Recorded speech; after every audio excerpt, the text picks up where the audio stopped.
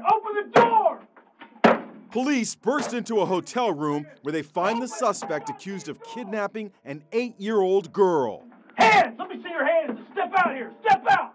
Officers rush inside. Get on the ground! It's a race against the clock to find the child, who was caught on a doorbell camera being snatched from her mother's arms. Help me!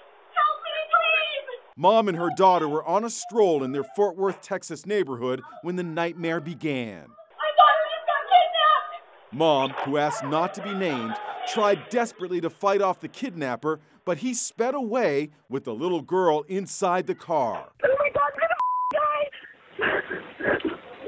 Help me, please! 8 hours later, police in nearby Forest Hills found the getaway vehicle in a hotel parking lot. Officers left after seeing no sign of the child. But cops from the Fort Worth Police Department went to the same hotel and did some more digging with the front desk hotel clerk. Do you have the room information for room 333? I need like the person's name, when they checked in, all that stuff. They think they found their guy. Matches the description. Then they rush to room 333 and barge in. Get on the ground! The suspect is placed in handcuffs. Cops desperately search the room. Hey, here she is! Got her! We got her! We got her! The little girl popped her head out of this laundry basket where she had been hidden under a pile of clothes.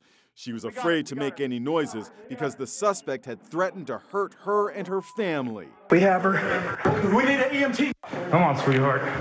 You safe? You're gonna be okay.